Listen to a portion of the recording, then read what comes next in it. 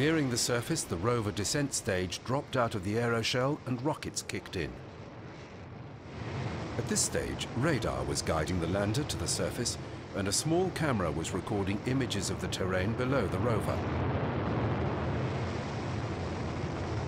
Next, Curiosity was lowered on a tether beneath the descent stage.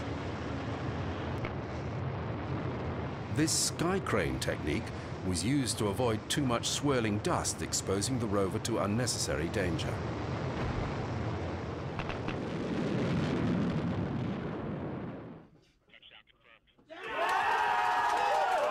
Everything had worked exactly as it was supposed to, and the American engineers were relieved.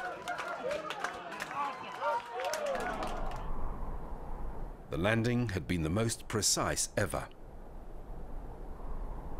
Before Curiosity could start work, its computer went through a checklist to make certain that all systems were operating correctly. It was a day before the rover deployed its camera mast and communications antennas. It's thought that Gale Crater is 3.5 billion years old, and that its sediments have been laid down first by water and then by wind.